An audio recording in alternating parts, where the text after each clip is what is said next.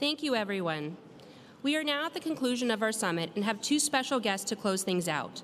Please join me in welcoming to the stage Kellyanne Conway, Senior Counselor to the President of the United States, and Erin Neely Cox, U.S. Attorney for the Northern District of Texas and Head of the Attorney General Advisory Committee. Let's give them a warm round of applause.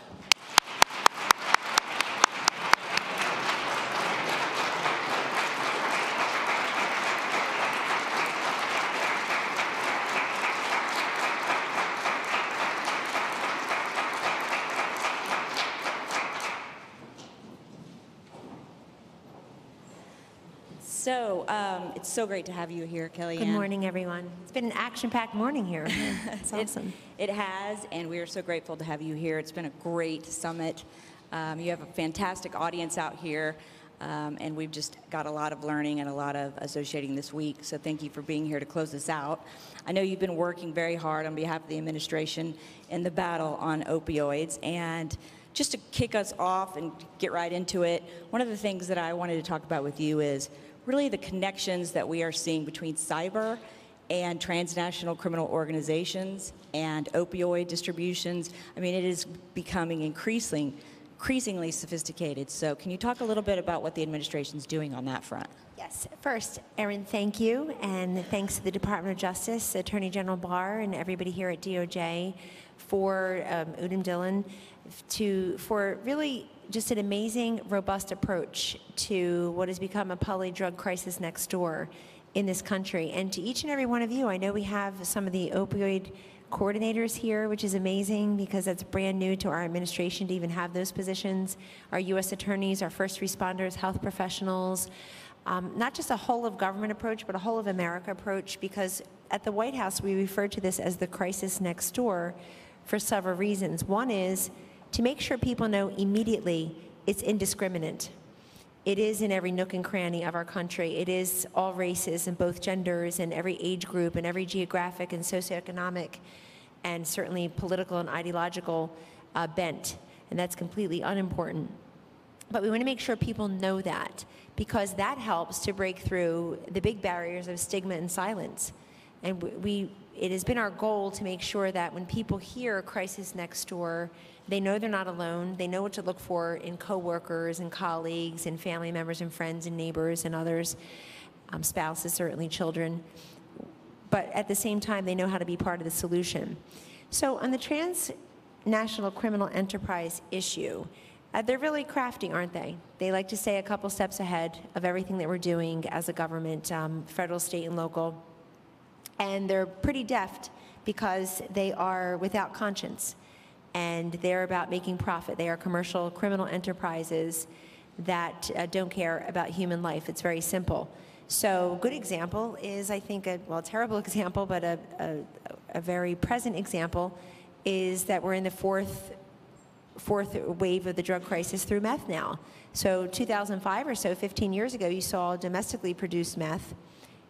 There's no need for that now because it's higher in purity and lower in costs than ever before, and predominantly and increasingly produced in the labs in Mexico, right over our border. And I like to say, if the president only talked about drugs, if he never even mentioned a single person, if the president only talked about drugs, he would be within his rights to talk about stronger border security, because the trafficking of drugs and humans over our border, and guns going the other way, but the trafficking alone of drugs up through our border, through our mails, our other ports of entry, is just astonishing.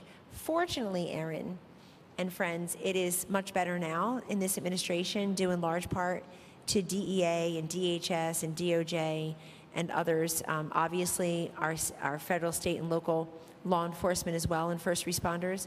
But those transnational criminal enterprises are increasingly using the open web and the dark web to do their bidding. And the reason they're doing meth now, in part, is because it's cheaper and higher in purity, but also in part because of the great response on the opioids. So they were very involved in that. But Narcan, naloxone, overdose reversing, those the uses of those, the prescriptions of that are way up. The Surgeon General put out the first Surgeon General's advisory in 13 years, about a year and a half ago, and it was about the use of Narcan, naloxone, that each of us should know how to use it, keep it on our person, help mitigate overdosing people. And if you're wrong, if they're not overdosing, there's no harm. And so these criminal enterprises are responding to that. They're responding also to the increased seizures of fentanyl. Obviously, fentanyl continues to be a vexing, deadly, tiny little couple grains issue in our country. But President Xi has started to make good on his promise to President Trump of December 1st, 2018 in Buenos Aires at the G20 to schedule the fentanyl analogs in China. We're starting to see some prosecution, starting to see some punishment in teeth there, starting to. But the fentanyl has really been cut down by things like the STOP Act and more inspections of these packages and the scheduling and whatnot. So here are with meth. The transnational criminal enterprises also, we tried to get ahead of this last summer through the first of its kind 4 advisories to the private sector. And these first of its kind fentanyl advisories for the private sector, Aaron, we talked about examining how to look for the money, the movement, the manufacturing, and the marketing of fentanyl that is going to disrupt and pervert and distort and possibly destroy your otherwise legitimate supply chain. So you're a legitimate company with a factory belt, workers, and you've got big pallets of stuff, and it's easy to tuck the fentanyl right in and you have no idea. And try to go get your reputation back after your otherwise big shipment of legitimate products, goods and services is perverted as such. So we were trying to get ahead of that. Treasury was very involved, which is terrific. Continuing to sanction different organizations and individuals as well. I think when the Department of Justice, quite a while ago now, about 2.5 years ago, indicted the first 2 Chinese nationals for fentanyl rings in, as I recall, Mississippi and North Dakota, and people said, Mississippi and North Dakota, they have drugs there, fentanyl there. It was actually fortuitous that it was 2 states that people don't associate necessarily, who aren't otherwise steeped in the issue or paying attention to it much, to hear it really is everywhere. And so things like that are happening. I think J-Code here at the Department of Justice has been fantastic. The Joint Criminal Opioid Dark Web and something, the E. And that's been terrific. So, but we're just trying to keep our head above water, as you know, with all of it. But I also think the money has been important. It's not just the money, obviously. Every big crisis needs its funding and its resources. And the money that's come from everything from the Support Act, which was in my view, the most important comprehensive piece of bipartisan legislation passed in the Trump administration, passed with every single Democratic vote in the House and the Senate, including those who have run for president against President Trump. They all voted for it because they all see the need in their communities, even if some thought it was too much or not enough or not what we should be focused on. They all got on board to do that. And there is money in there for law enforcement, interdiction, and surveillance. We cannot arrest or punish our way out of the drug crisis. That's very clear, and fortunately we have more and more people who recognize that. But the role that law enforcement plays in, again, detecting and paying attention to and subverting the will of these transnational criminal enterprises. You studied the cartels, and that's why State Department is involved as well. They've been terrific in helping us and marry that up with our law enforcement and our DHS enterprises. Right. Well, and that's another thing that I wanted to ask you about, because I know President Trump has spoken often about the cycle of addiction and how devastating it is to families. And we had a really wonderful panel here this morning with 3 family members who talked about how their children had been affected by addiction, what that did to their lives, that they overdosed, and then the resulting criminal cases that the Department of Justice took on their behalf. But I know that the administration has been doing a lot on the cycle of addiction, and love to hear a little bit more about that from you. Well, thank you. And let me add my gratitude and my praise to those family members. I don't know if they're here or if they're gone. We've met so many of them. And it takes a certain kind of resolve to work through your grief in a way that, in such a way that you also couple it with resolve and try to be a force for good for other people. Not everyone can do that. No one should be expected to do it. And not everyone can do it. And when I meet those families who are suffering grievous loss, irreversible loss, I met a couple in New Hampshire a few years ago when I was there on drugs, and they had buried their son, and they were trying to develop a formula that will help to dispose of your unused opioids. Now, DisposeRx, Walmart has that. It's terrific. More and more companies are trying to develop substances like that, but here was a couple trying to do it and get a patent for it. Pretty remarkable. The cycle of addiction, the president has said, using his own words, that, boy, you see one person die from drugs, and you're talking about 100, 150 people are affected. And it's true. It may sound overwrought. I mean, that's probably an underestimate if they're in school, if they work in a company, if they're part of a community, and everybody is. Somewhere, either one of the above or all of the above, to say nothing of the immediate family and those who are affected. So breaking the cycle of addiction begins with telling people you're not alone, and that addiction is a disease. It is not a moral failing. There is help for you. Here is where to access it. I think one of the best things that this administration has done with respect to drugs in our 3+ years, Erin, is called findtreatment.gov. It is the treatment locator, and it hadn't been touched since 2000, if you can believe it. In 20 years, it hadn't been touched, and then it was barely touched. Basically, if you were looking for treatment to break the cycle of addiction, to help break it for you or a loved one, and you typed in it wants you to type in your zip code, and it would give you volume, it would give you quantity, not quality. And most people told us when we were surveying them, they would just shut it down because they're already embarrassed, they're already nervous, somebody's watching what they're searching on their computer for themselves or a loved one, and that doesn't help, so they just suspend the search. Now it's quality over quantity. You can customize it according to your gender, your age, your type of insurance, type of treatment you may need.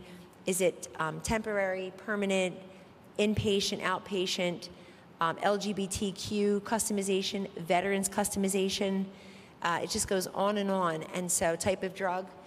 So the customization is really just going to make an immediate difference in people accessing a great immediate tool privately and quickly that can ultimately help to get them into recovery and break that cycle of addiction. The other way we're doing it is by working with prescribers.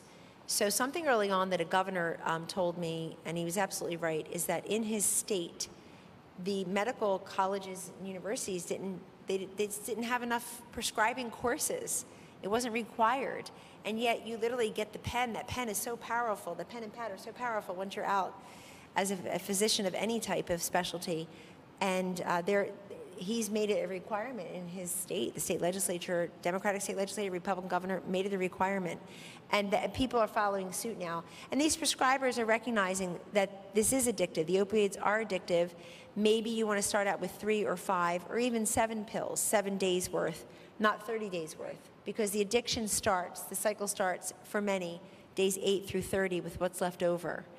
And then somebody else is using it or it's left out. And I think even education has helped a great deal. So all that money for education, prevention, treatment and recovery, surveillance, interdiction. The education piece is important because opioids, for example, is very tricky. That tiny little bottle bears the name of the local pharmacy and the family doctor and a loved one. It's grandpa, it's mom. It was legally prescribed to help someone's pain. Legally. You're not in the back alley with a needle in your vein or buying some meth. It's legally prescribed. You're like, well, mom seems to be in a better mood when she takes this. I got a little pain in my neck, I'll try it. So disposing of that early, taking advantage of the DEA's National Take Back Days, which has been a huge success, in large part because we've brought aboard as a government, and Administrator Dillon and his team have brought aboard Google, Facebook, folks like that who are just volunteering their manpower and their time to connect America with the opportunities to dispose of their unneeded, unwanted, expired drugs and medical devices.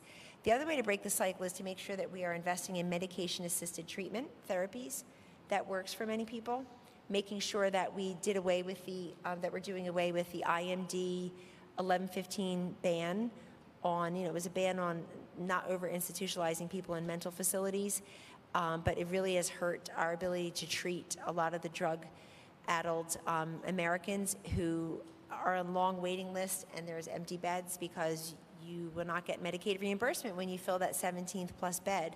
So I think under President Obama's, as of President Obama's administration, there were about 4 of the IMD exclusion waivers granted. We're now somewhere about 25, 26 and growing, and we tell states all the time, get your waiver. Breaking the cycle of addiction is also I'm sure she talked about it today, but our wonderful First Lady, Mrs. Melania Trump, and the NAS babies. I mean, this is something I hardly knew about until I got there. And the fact that the First Lady and the President work on this public policy issue together is remarkable. And I think has really made the difference and saved lives and mitigated damage for many Americans because they put the full force and effect of them behind it and raise awareness, raise money. And with the NAS babies, it breaks the cycle of addiction for a lot of these moms because otherwise they would feel guilty and they would be separated from that newborn. That's not good for the newborn, it's not good for the mother. So investing in that way and saying, it's all right, we're going to figure this out, and then investing on the longitudinal research into those children who are born already chemically dependent. We're just starting to see the 8, 9, 10-year-olds in their development. So it really is the education and prevention. It is the surveillance and, I say to answer your question about breaking the cycle of addiction, it's the education and prevention, but it's also the treatment and recovery. And just being able to talk about it. I mean, this is something that's been a little taboo, but it's also been something where people say, yeah, I keep reading opioid. I now know how to spell it. I keep reading naloxone. I keep reading about this. I'm sure I know somebody who knows somebody, but they don't know the 1, 2, 3s. You know, starting at the beginning has really made a big difference. Well, and we heard about that from some of the family members that, you know, they learned to understand the addiction and to not to think that it was just a lack of discipline that would allow their children to go back into drug using. I mean, those kind of stories are so powerful for us to hear. One I should have mentioned, Erin, is what the CARE Act and the Career Act have done as well, and our own Department of Labor has invested over $100 million and counting in dozens of states in displaced worker grants. This is huge because we all know that if you are fortunate enough to come through one of those drug court programs or a drug treatment program, and obviously you're still in recovery, but you're ready to reassimilate into society and you want to, where's the job? Where's the skills training? Where's the education? Where's the housing? So in our opioids cabinet, we have the usual cabinet agencies you would expect, like DOJ and its adjuncts, HHS and its adjuncts, DHS, VA, state, but we also have state. We also have USDA for rural America. We also have Department of Labor and HUD. We're not handing out apartments and jobs, but we are connecting people with those opportunities. We have 7.1 million available jobs, more jobs than people looking for jobs. But a lot of the folks looking for jobs, Erin, are coming out of prison, are coming out of recovery, or in recovery, I should say. And we are increasingly connecting them with that. These displaced worker grants help to restore that livelihood and the dignity that goes along with it. Otherwise, people go back to what's familiar to them, the drugs. They go back right to what was familiar to them. And that really has been a terrible way to keep the cycle of addiction going rather than pull back on it. And we really, you know, I think you've got a crowd of U.S. attorneys and opioid coordinators, and I think for the first time we've been encouraged and empowered to go out there and really speak to different stakeholders and try to continue this education process. I mean, I think because of the administration, you do see a whole of government approach where everyone that has a connection to it is coming out and trying to educate. I mean, I know for myself, I'm really encouraged by some of my prosecutors doing, you know, speeches at middle schools and schools to just talk about hopefully veering kids away from this. And that was why it was so nice to hear from the First Lady this morning about the work that she's doing with both the infants and the older kids to keep kids away from these addictive drugs. She is, and you have to start it early, as we all know. And there are some good analogies that we've seen in society if we just talk to kids, and some of it is education, some of it is fear. I think when you talk about meth, I mean, one thing that's even Administrator Dillon has been there to witness it as well. One thing that is very compelling to the president is when he sees these pictures of people who are on meth. And it's compelling to the president, it's compelling to everyone. You don't see that with opioid use necessarily. And you don't see that with some of these other, I'd say, insidious drug uses where people can just, you know, hide it a little bit better. And with meth, I thought Utah had this great public relations campaign a few years ago. It was a public service announcement, and I really think we should replicate it at the federal level if we can. And it just basically, there was a girl at a party coming out of a rancher down a hill, a bunch of people congregating there, and she's like, hey, you know, obviously they were, I don't know if they were drinking or smoking or whatnot, but she said, hey, where's mine? And we don't even know as the audience what the mine is, what she's talking about that she wants so desperately. She's like, hey, where's mine? I said, you want some? Great. Here's your meth. And here's your meth dealer. You know, here's some guy strong-arming here. Here's your meth boyfriend. You know, he's all strung out. Here's your meth face, you know, and here's your meth baby. And it's just like bing, bang, boom. And it's very, very jarring in a way that some of these other drug uses cannot be as jarring. But speaking of the work that we did with the Ad Council and with the Truth Initiative, our major public relations campaign, that they were terrific partners to work with. I mean, the Ad Council, obviously 76 years old, Smokey the Bear, Friends Don't Let Friends Drive Drunk, A Mind is a Terrible Thing to Waste. And the Truth Initiative, which really has helped all but cease youth smoking of cigarettes anyway, combustibles, more on that in a different panel. And they're smoking all kinds of things, I suppose. And so they were terrific, and we generated 1.5 billion views of this material, and 58% of the target market viewed them. We even got an Emmy for the long-form version of the ad. And it really was showing somebody in what we call the detox box. She agreed to replicate what it was like to detox over all those days with the sweating and the just hallucinating.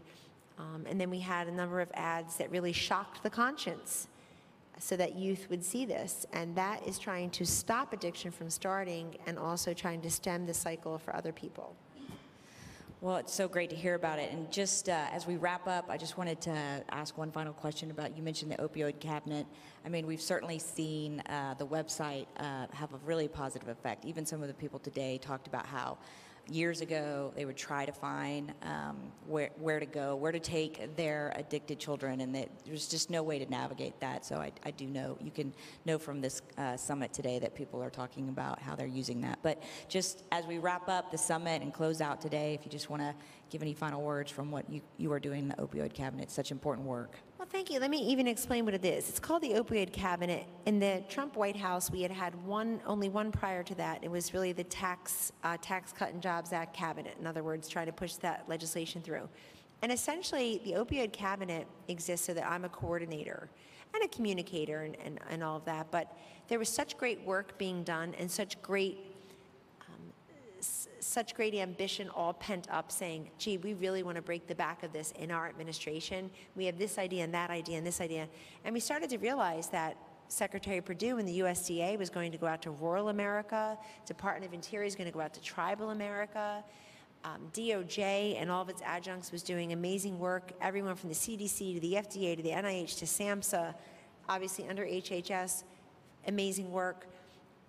Veterans, I had gone out to the Veterans Clinic in Cleveland, not the Cleveland Clinic, across the street, the Veterans Clinic, to see how they are managing pain, but they're saying pain management need not mean pain medication for our veterans. And they try all these things I've never tried and should, Reiki, yoga, acupuncture. And Secretary Wilkie, who's there now at the VA, says his father was, this big strapping guy who fought in the wars, and the idea that you would have told him to get some Reiki, or however you pronounce it, or yoga meditation. But it's working for so many of these veterans. Now some will have to take the pain medication. So we started to just see that departments and agencies that the public may not intuitively think would be involved in solving the drug crisis were involved in solving the drug crisis. And so what we did was just trying to convene them all together. And I think the consistency, and I will say a little bit of the Jill Sargent in me, of the, what did you produce this week? What are you doing next week? Where's your cabinet? Where's your your head going? And encouraging them to be involved and making sure that their piece of the solution is as represented as the law enforcement interdiction piece or the Department of Ed piece in the curricula, et cetera. And it has been remarkable, and it has inspired so much private sector partnership. The big drug company, some of the pharmaceuticals, but most importantly, the chain drugstores, the community pharmacists, the Walmarts, the Amazon is very involved, Microsoft, very, very involved. Google has probably close to 20 people on a team now dedicated to they started out for Take Back Day, literally connecting America with thousands and thousands of sites. It went from about 2,200 sites the first time they did it to over 6,000 the next time. So it's almost tripling it and growing, so that when you type it in, you know where to go. Department of Transportation is involved because the National Safety Council ran this fantastic ad campaign called Drugged Driving. I'm 53. My mother said don't drink and drive, and she said don't smoke. She knows, even though she smoked while she was pregnant. Thanks, Mom. I love you. So she said don't smoke and don't drink and drive, but she never said don't smoke and drive. There was no drugged driving. And the National Safety Council will take your unused drugs all year long. You don't have to wait for the last Saturday in April, October. So we just saw literally every department and agency has a place there. And I think it's the consistency of meeting and the consistency of communicating and empowering them. And I said from the beginning, I do not want this to be the Kellyanne show, so I pushed it out. I didn't talk about it for a very long time. I pushed it out to the departments and agencies, and they bring it back in. And then when appropriate, we bring it to the president, the vice president, the first lady, the second lady. And that's really, I think, just as a model, been incredibly consequential to supporting all the work that you're doing. This is a piece of my portfolio. You're doing it every single day on the front lines. And I know it's great to have an administration that respects you and resources you, but it's really even beyond that. I mean, it's that plus.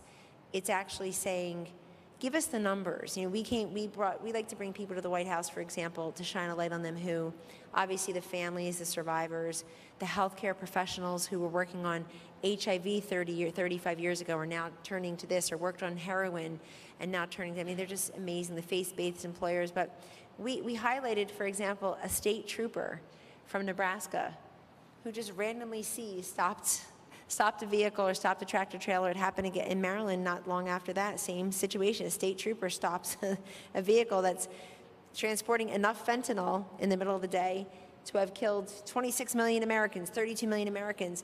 And we just bring this one state trooper up there to say, look at what all of you are doing with your prosecutions, with your interdict. But one person saying, I think if I do this, I get support. Nobody's going to say, you're a xenophobe, you're a racist, you're a sexist, you hate tractor trailers. With Wisconsin license plate, it's just weird. So he's like, I think I'll stop this tractor trailer. And so we like to shine those stories as well, and people are just coming up and saying, I want to start my own treatment program, how do I do that? I want to volunteer, where do I do that? And it's really been terrific. We also have increasingly, it's a little bit of a slow slog because it's not a big priority, but I mean, I happened to be at that game 3 or 4 of the World Series here, where Major League Baseball played the DEA Take Back ad in the 7th or 8th inning. There I was with my 15-year-old son, and I thought, this is just so cool to see this. The Nationals lost, but the people brought their drugs back. It was perfect. The NFL has put out the advisory to all of its teams. Some do get more involved than others, but they use breast cancer as a little bit of a model. Obviously, that's much bigger, but they say, you know what, we're still going to do that every October, but hey, why not get involved in this? And then at Mushrooms, they call us and say, do you have any brochures? What do you tell the families? What do you tell the players? What do you tell the Leidos, which is Leidos? They've been a terrific partner, and they represent a number of different enterprises, but they also are very connected to the Capitals and Wizards here at home, who love putting up the material. And it's not easy, Erin, because it's kind of a sad topic, and these sports enterprises are trying to get people there for happiness and joy. But they recognize that they are trusted by their fan base. And people will say, you know what, I gotta go check Grandmom's medicine cabinet. So the opioid cabinet is meant to coordinate and collaborate, and I have to really just give a huge shout out to the members of it, because they show up and they produce, and we have guest speakers. We recently had Facebook in, and we're having who's coming in this time? Oh yes, Mr. Barksdale, who's like the U.S. Postal Inspector, and went over to China with Jim Carroll and a few others. Udom, were you on that trip to China? Anyway, they went to China. So just to hear the U.S. Postal Inspector say how different it is now through the STOP Act, which is part of the H.R. 6. I mean, we have a 100% goal, but we're at in the late 20s, I think, or in some places early 30 percentile working our way, going from like 2% up, where just the way we've compelled the third-party carriers forever, we're now compelling our own U.S. Postal Service, sender, recipient, contents. And so we're looking at these foreign origin packages more, and that's really, I think, helped a great deal because it's difficult to keep up with it. Absolutely. Well, I know we all thank you for your behind-the-scenes commitment to the opioid crisis and to pulling all these various stakeholders together. And you've got a lot of great ambassadors in this audience today to help on that front, and very committed to it. Yes, so. I came to speak and answer your questions, Erin, and be with you, but I really came on behalf of the President and the administration to thank each and every one of you for what you're doing on the front lines every day. Keep it up. It's working. I mean, that's the most important thing to say. Something is working. A lot of things are working, and we will continue to fight this. We didn't get here overnight. We won't get out of it overnight. That goes without saying.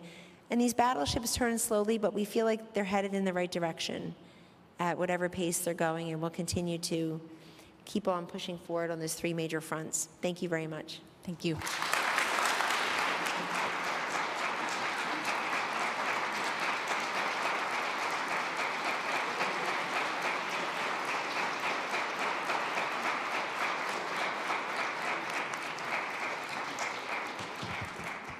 Thank you to Kellyanne and Erin for those comments. That was a great conclusion to the summit. We are now done with the massive 2.5-day summit. I appreciate everyone's patience in making it through it. 2 quick reminders: if people could drop their security badges on the way out.